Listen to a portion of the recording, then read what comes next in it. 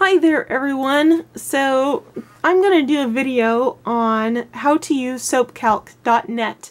Now a lot of people have asked me how the heck do I use soapcalc, because first glance it's really daunting. So hopefully I'm going to go through this step by step and explain all these parts to you. It might take me a while to get through this, and I might have to do part 1, part 2 series or something like that. So check in the video descriptions for that information. So in the meantime, I'm going to dive right into this and do the best I can. I'm still kind of a relatively new soaper. I've been soaping now for about a year, but I understand this fairly well, at least well enough to explain it all to you guys. So the NaOH, that is going to be your lye. So basically any soap that you have that's true soap is going to be made with some kind of a lye. There is no soap without lye, and there is no soap with lye in it. Basically that means to get true soap you are going to need lye to do it, to transfer those oils, to change it, to chemically make it into a soap. That process is called saponification. Now, when you have enough curing time, what happens to your lye is it changes so much that there's no longer any lye in the soap. It's just all soap. So, yeah, it takes lye to change those oils into soap. And if you don't use lye, then you're actually creating a detergent, not a soap. So, keep that in mind. Now, the NaOH, that is sodium hydroxide. The KOH is potassium hydroxide. Some people live in a climate where it's really humid, so that's that 90%. It's not 100% lye. It's mixed with some other chemicals to keep that lye stable. So do the best you can with what you've got. Now, you can find sodium hydroxide in your cleaners, toilet cleaners, sink cleaners, things like that, in a hardware section of your store. So I get mine at a craft store, at Ace Hardware, Stanley's. It's pretty cool. I love that store. Kudos, Stan's Mary Mart. So there's that for you. So the NaOH, excuse me, is your sodium hydroxide. That is for making your solid bar soap. This is for making liquid soap. Now, I'm not making any liquid soap, so I'm sticking with this. Now, this is going to be your default every time, so make sure the proper one is selected. Part 2, we have pounds, ounces, and grams. Those numbers are the default setting. So, if you have clicked and said, hey, you know, or here, I'm going to click here. Say, if I was a master soap maker or whatever, I said, hey, I wanted 8 pounds, which is a huge amount of soap. Or I accidentally wanted the 8 ounces and I didn't correct it and go, oh yeah, whoops, I want, you know, right here.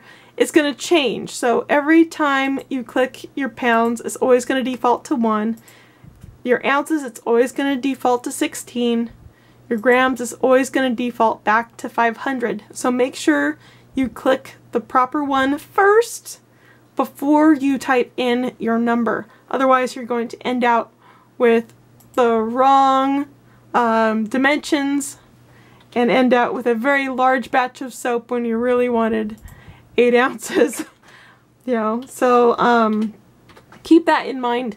Now, when I first started, I used 8 ounces. I did not know at the time that grams was by far a much more accurate measurement, because it's a much smaller number, so you can get much more exact on your oil weights, your lye weights, your water weights, all that good stuff. So select grams.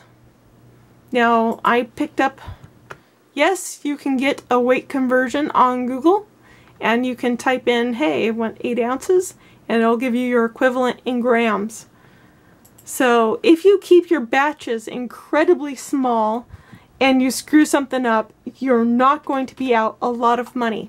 So it is by far better to make a lot of small batches and get a lot more experience than it is to make large batches and get very little, if not almost no experience at all.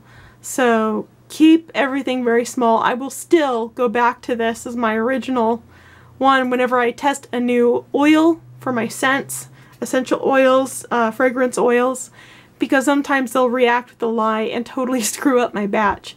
So I will still go back to my very, very small original recipe to keep those happy little mistakes from happening and becoming terrible big ones that you can't correct. Alright, so 38% water weight is about the average. It's going to be what most people's soap is going to need for their percentages. Now, I don't mess with the lye concentration or the water to lye ratio. I don't bother with that. I just cross that out. I will talk more about why you will need to change your water weight for certain soaps. So I will get back to this, so keep that in mind.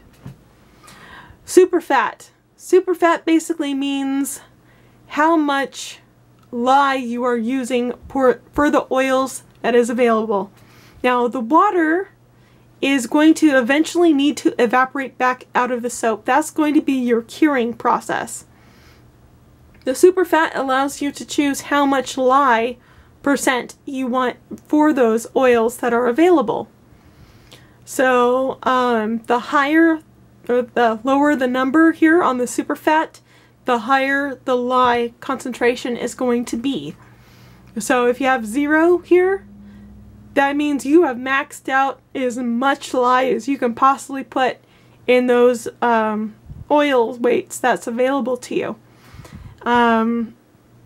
If you measure something wrong, this means your soap could burn you. So keeping it at a 5% at the most, I think, is relatively a safe number to use. You can, if you're making like a laundry detergent, do it at a 0 and then use coconut oil, which is very, very hard oil. It has very high in cleansing factors. And then you have a more harsh soap that will really work well to get your clothes clean. But